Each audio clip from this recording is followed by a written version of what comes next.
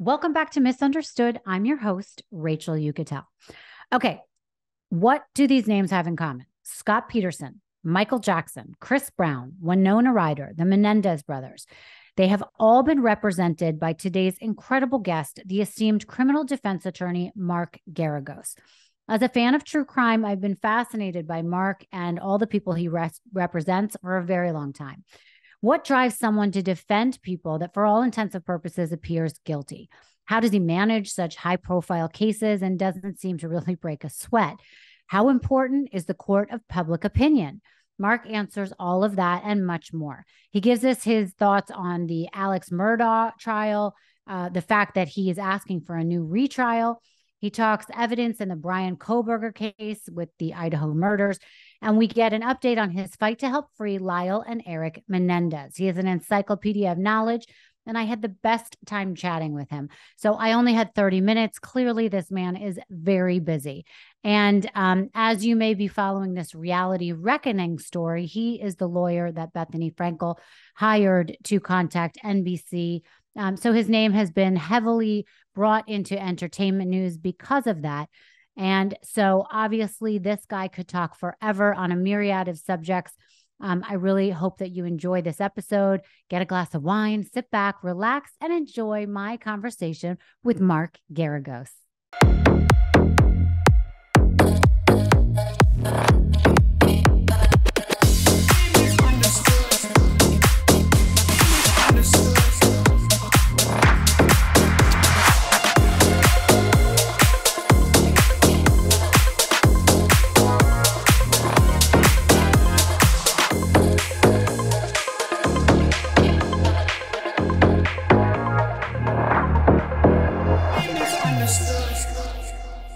Mark Geragos, thank you for joining me on Misunderstood. It's such an honor. I've always wanted to meet you in person, so thank you.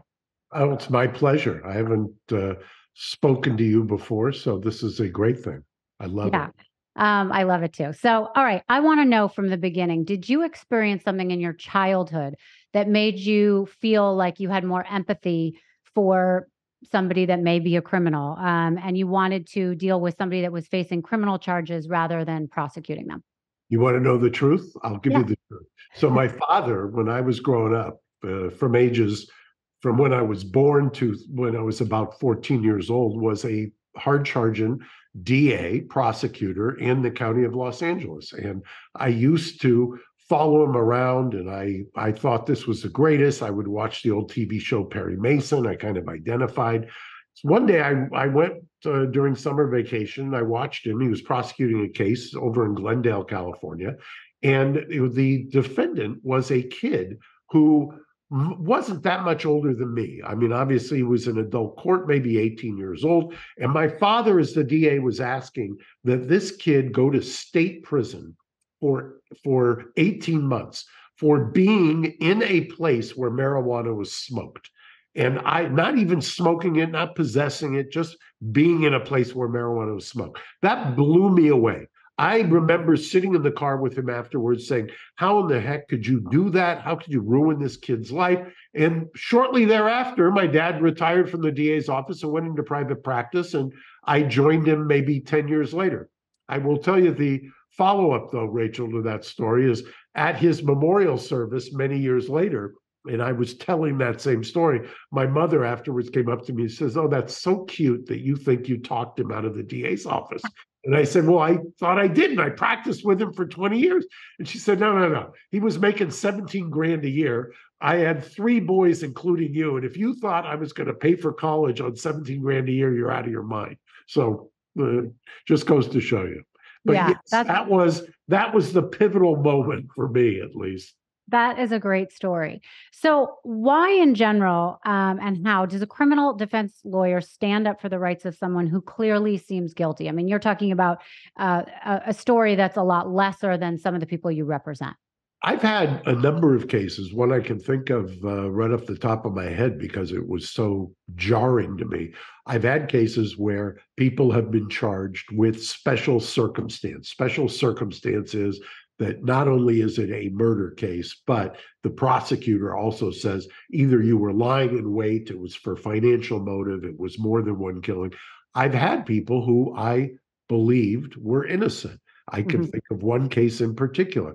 Now, if I was judging that person, I would have said, well, the evidence looks overwhelming. For instance, in that case, the mother of the victim identified my guy, said absolutely it was him. Guess what? 6 months later, we had done a parallel investigation. DNA from a hat that the perp had left behind exonerated my guy, and we identified who it really was. But not before the prosecutor had screwed up their case by having the mother positively identify my guy as the culprit, which meant that they couldn't prosecute who really did it. I can give you story after story about that. I mean, one of the things that's been great about the Innocence Project is the number of people who were on death row who had been falsely identified, that DNA later after the fact came along and exonerated. So it's not my job to be the judge and the jury. It's my job to hold the prosecution accountable and make sure that they do their job. Otherwise, we're in a system that is irretrievably broken. By the way, our system may be irretrievably broken. Right. Very true. Is there a case that you wouldn't take? I've turned down cases. I won't mention who they are, but I've had cases, and fairly recently, where I have not taken the case. I may have known the person for many years and felt uncomfortable doing it. I can think of a couple of, household names that have come to me and kind of begged me to represent them. And I've just said, look, I'll talk to you, I'll give you some advice, but this is not a case at this point in my career that I want to take. I mean, there's a difference. I mean, early on, you kind of are scrappy, you'll take almost anything. As you get on, and I've been doing this for over 4 decades, you're a little bit more discerning in what you take. Yeah. But is that mostly because you think the evidence is so overwhelming, or does that really not matter to a criminal defense attorney? Is it more just about how you can get around the evidence? Well, let me tell you, I won't mention any names again, but I will tell you that there's a current lawyer who I know, who's a friend of mine, who's on a streak, a win streak. But the fact is, he's only taking cases to trial that he knows are weak from the prosecution standpoint. He's picking and choosing. I've had the opposite urge for whatever reason, and maybe you asked me about my childhood, maybe it had something to do with that. But I like cases that look absolutely insurmountable. I like cases where somebody tells me you cannot win this case. To me, that is a much more challenging type of a case rather than padding my win streak. I've had incredible good fortune. I remember a 7-year pattern or a 7-year streak of cases where I hadn't lost a jury trial. But what that also does is it makes you a little, you start to believe your own ego and think that you can never lose, and kind of expand the horizons of what you will try.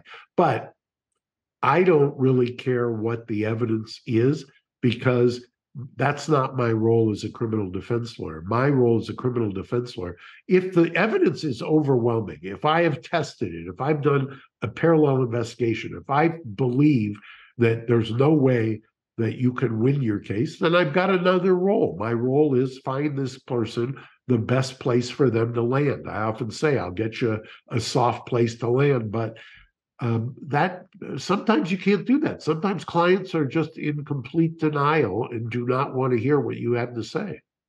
So does it matter to you whether or not you think they're guilty?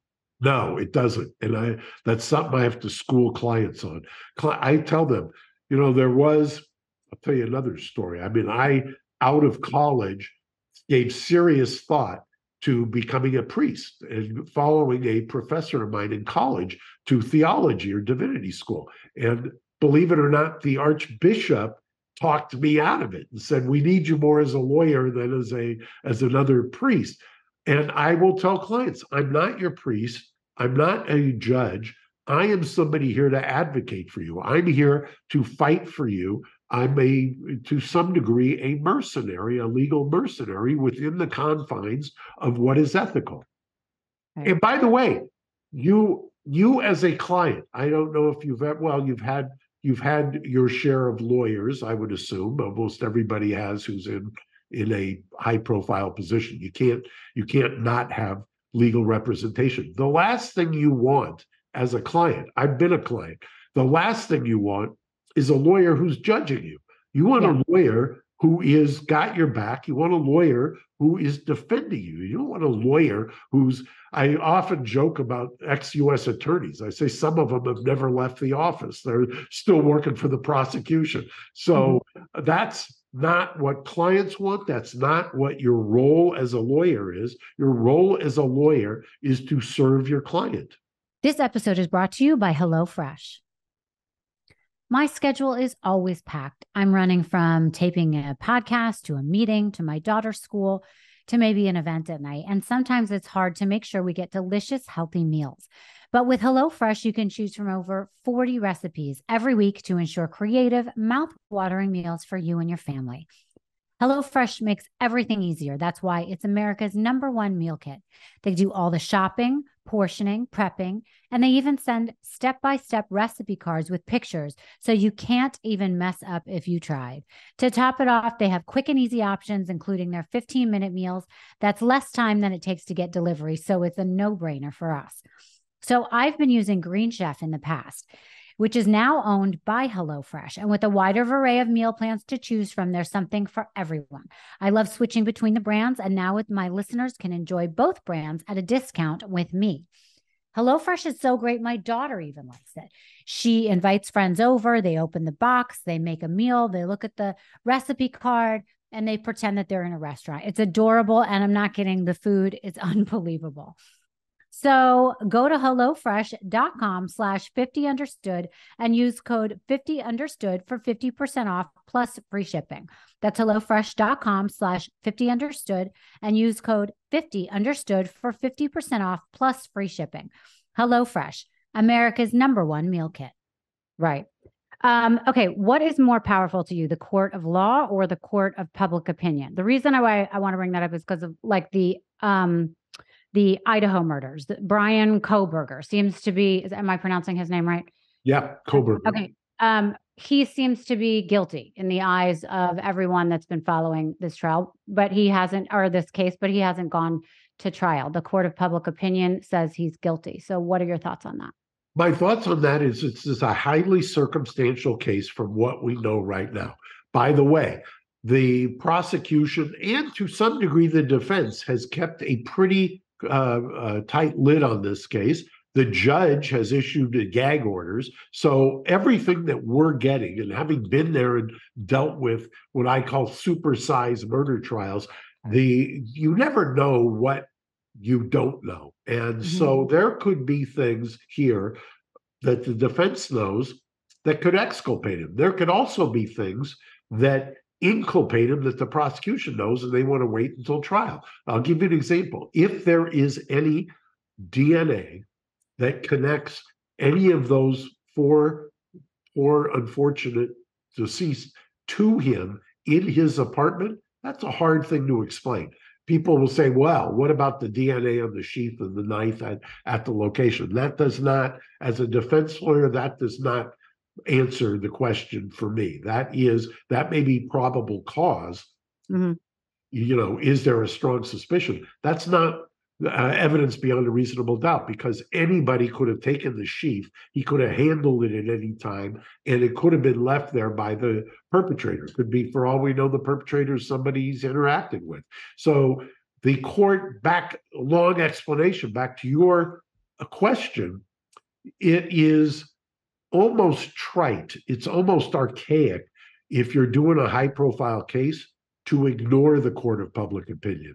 And one of the reasons for that is, if this case is going to trial, and by all accounts, it looks like it is, it's going to be a trial, you've got to select the 12 people who are going to decide this case.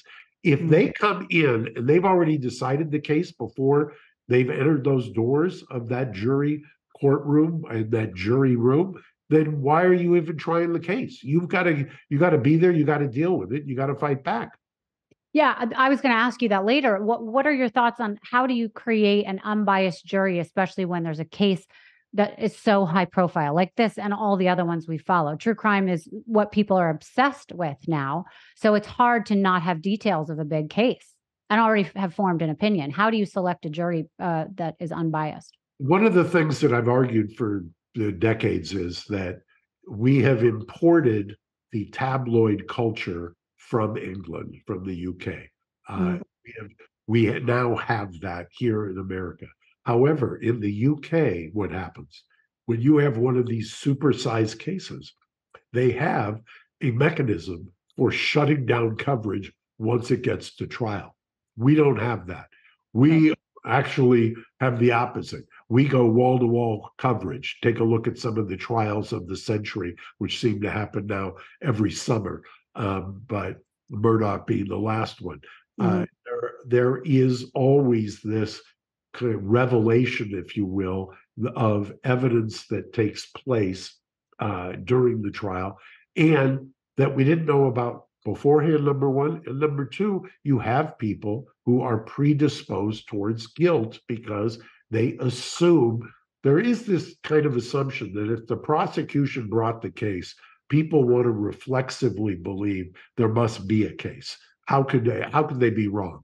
Right. And all I always say is, you don't believe the government in every other context. Why do you believe the government here? But that's a good question, and it comes to my next question, which is about having cameras in the courtroom. A lot of people are against it. People are for it right now. People are making a case to have cameras in the upcoming trial for Donald Trump.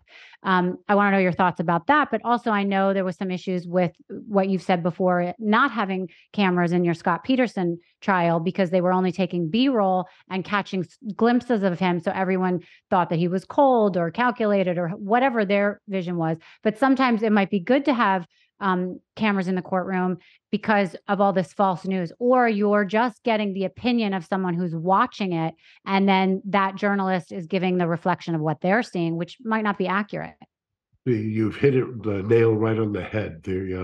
My big complaint I thought Scott Peterson, I joined the prosecution in saying, no, I'm against cameras in the courtroom. I thought my thinking was that would dampen down the kind of brouhaha and circus around it. Had the opposite effect. I ended up having people sitting in New York, 3,000 miles away from Stanislaus County, 3,000 miles away from San Mateo, who were commenting on what happened in the courtroom, which bore little or no resemblance to what actually happened. I've had this discussion with Marcia Clark. I've known Marcia since well before OJ, and when she was one of the hard-charging rising stars in the LADA's office and couldn't lose the case. Marcia couldn't. And she and I, she would say, if I had to do it over again, I wouldn't want cameras in the courtroom, would be my guess. And I've said, if I had to do it over again, I do want cameras in the courtroom. Or in the alternative, I would want jurors sequestered. And what I mean by that is you pick a jury, and then the jurors, they don't go home. They sit, they listen to the evidence. They go to a hotel. They come back each day, listen to the evidence. A sequestered jury is probably the only alternative when you have these cases that are absolutely kind of wall-to-wall coverage. I do remember, however, one guy asking during jury selection in a case recently if there was going to be a sequestered jury. And we said, no, I've asked for it, but the judge isn't giving it. And he says, oh, that's too bad. My wife was hoping that I would be sequestered. So I never know what people go in to jury service with different motivations, is I guess that's the way to put it. I do get that. So let's see. No, I asked that. No, trials where you think they got it wrong. For me, that would be Casey Anthony. What do you think? No, I think Casey Anthony, based on the evidence that was produced in court, I think Jose got the verdict that he should have. That doesn't. You're right. You're absolutely right. He did an amazing job. He seemed like a genius. But so, and I was talking to a friend about this last night. it's so difficult because you have to be a good juror, correct me if I'm wrong, you have to go based on the evidence. Everyone may have known or thought she was guilty, but with what was presented to them, the jury did the right thing by finding her not guilty, correct? Well, it's exactly right. And I'll give you another example. There were two juries for OJ. There was a criminal jury with Marcia prosecuting, and there was a civil jury where Dan Petrocelli was bringing the case on behalf of the victims. The criminal jury acquitted OJ. And, people who say that was an outrage. No, based on the fact that you had the lead detective who was subsequently prosecuted for perjury, who the jurors saw committed basically or lied to them to their face, and you had beyond a reasonable doubt, and OJ did not take the stand, because I've had murder cases that I would have won if my client didn't take the stand. I won't go there right now. But OJ did not take the stand, they acquitted. The civil case, where there's a different standard, Petrocelli, Dan was able to call OJ to the stand, and and you had a lesser standard of proof, he was found liable. So both juries, in my opinion, got it right based on the confines of what the burden of proof is and what evidence was presented to them. So is there one you can think of where you think the jury got it wrong based on evidence? Well, I think that the case I was talking about, which was Zumat, which was a case that I tried over 10 years ago, murder case in Santa Clara County, was covered extensively by Dateline and some others. At the end of the prosecution case, there was no doubt in my mind that jury was hung. He later took the stand, and I think it's on the record over my objection. That jury ended up convicting him. Jurors were interviewed and said if he hadn't taken the stand, they never would have convicted him. The Court of Appeal and then the district court specifically, reversed that case, and it comes up for trial this next year. So yes, I think the jury got it wrong. I don't think he was guilty by a long shot. But what happened is, when you try a case, and the toughest decision a defense lawyer will ever have to make is, do I put my client on the stand? Because what happens is, everything that you've done before that, all the cross-examination, you can be the incarnation of Clarence Darrow. Once you put your client on the stand, all the jurors talk about, first thing they're going to say when they go back there, what did the defendant say? Everything is, what is the accused? What did he say? Did we like it? Do we want to help him? Or did he look shifty? Did he look like he was telling the truth or making up? Was it real tears? Yeah. Right, exactly. And by the way, remember the disadvantage that a defendant has, especially if you're in custody. You're sitting there, you sleep in a cement box, you're eating bologna sandwiches, you're getting awakened at 3 a.m. to take a bus in shackles to go to court. Then your lawyer is yelling at you, put on some decent clothes so you don't look like a ne'er-do-well.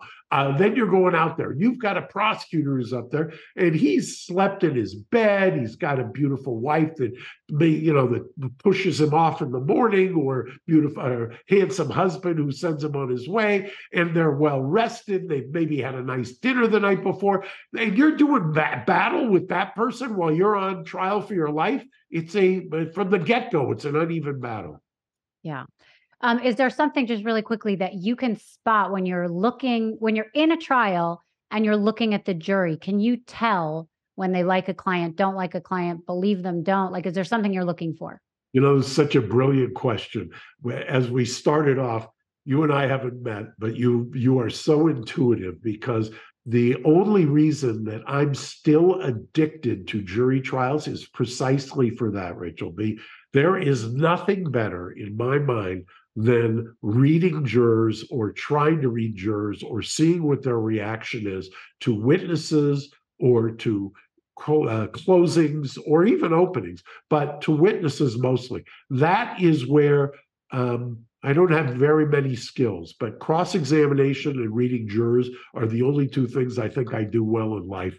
And those are the things that keep me coming back for more. I mean, it's addictive, and it really, it's the urge. I understand people who are compulsive gamblers, for instance, sitting at the table till they have no money at the table or till they can't push away. Yeah, there is something about a jury trial watching 12 strangers decide. You're basically taking your client's life and putting it in 12 strangers' hands, and you get immediate kind of either validation as a lawyer and your client, obviously, but as a lawyer, the reason you keep doing it. And also, one of the reasons that trial lawyers burn out at about 72. This is one of my other anecdotal observations. They get to 72 and they fall off a cliff.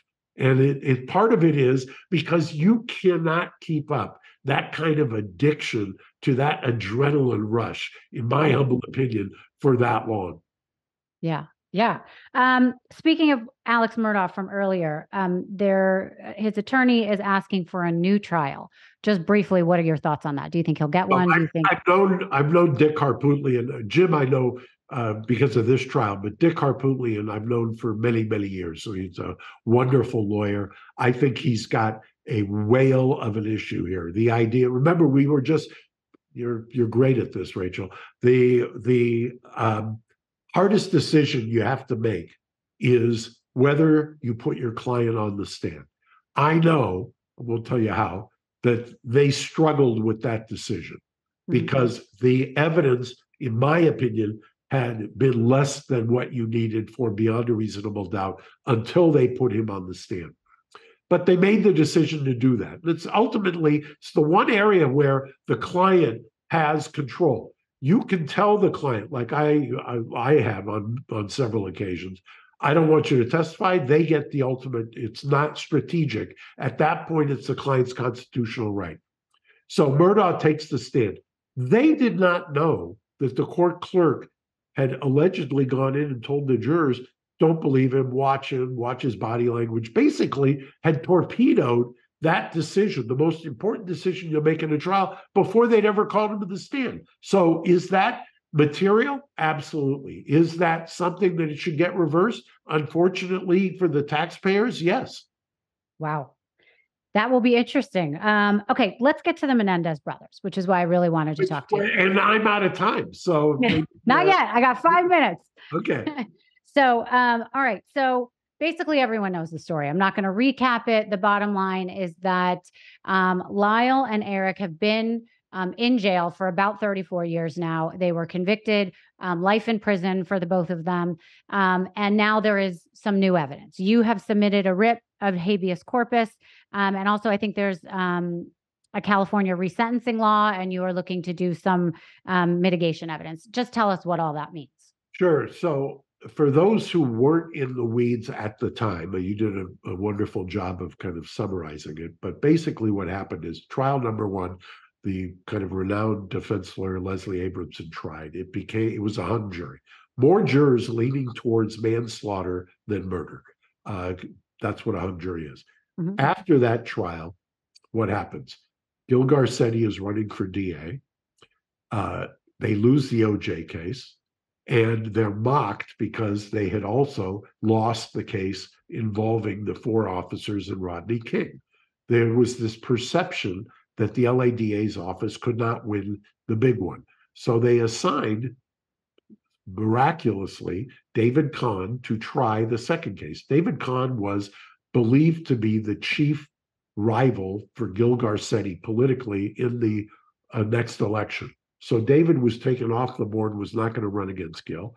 They then tried the second trial, and the judge changed all of his rulings, did not allow in what's called imperfect self-defense, which is, we have a robust theory here in California about battered women syndrome, which had been expanded into other traumas.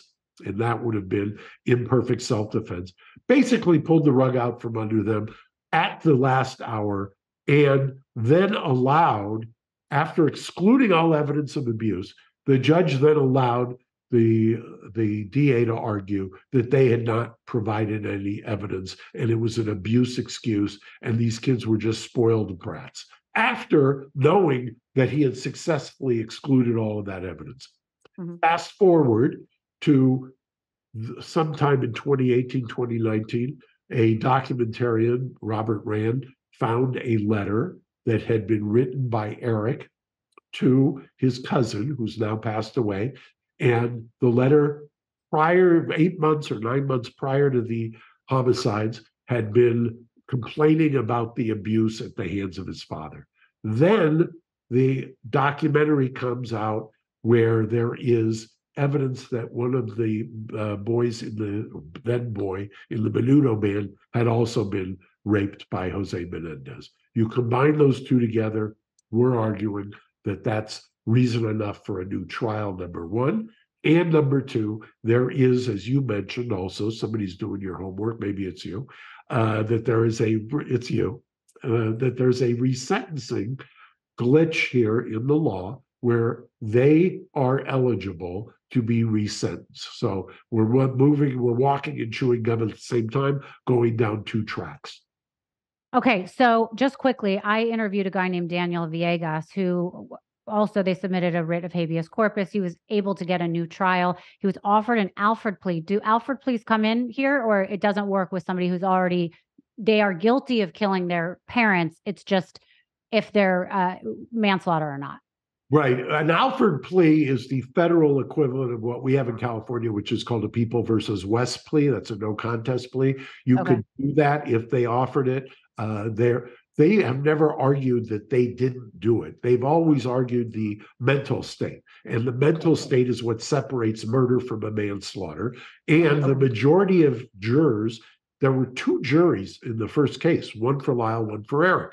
The majority of the jurors voted not guilty on murder, meaning they didn't believe the mental state was there. So yes, there could be an Alfred / People versus West resolution here, but that's getting ahead of ourselves. Okay. So just quickly, how are you managing their moods in jail right now? How do they think they're going to do? Well, I don't want to reveal attorney-client. You wouldn't want me to do that. So I will just tell you that I'm putting together mitigation packages, which will go to the DA, and both of them have done impressive work while knowing for over 30 years or maybe 20 years that they had no chance of getting out. So I think that speaks volumes to the idea that they have are perfect candidates. Okay. All right. Well, I know we're out of time here, so I will ask that maybe once this moves forward and there's more information on it, you would come back. Two last questions, super quick. What case are you the most proud of in your history? That's tough. There's a bunch of them. The case I alluded to where the young man was charged with special circumstance murder, and I ended up getting that dismissed, and then I sued and was able to get him a multi-million-dollar settlement. That is one. Susan McDougal, I always say it changed the course of my career. Susan was the business partner of Bill Clinton, and I defended her during the Whitewater investigation against the independent counsel, and she was acquitted of obstruction of justice in Arkansas and was acquitted in Santa Monica here of all counts. That's also one that I'm proud of. Okay. And who is your most misunderstood client? That's tough. Michael Jackson and to some degree, Chris Brown. So I'll leave it at there. Okay. I love those answers. I'll do a mic drop. Okay. All right. Mark, it's been such a pleasure. Thank you so much. Thank you.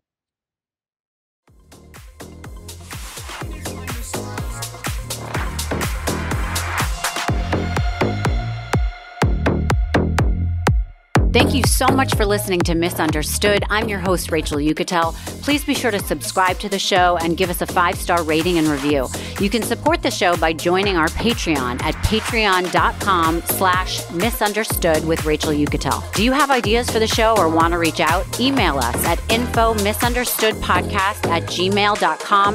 That's spelled MISS understood. Thank you so much, and I'll see you next time.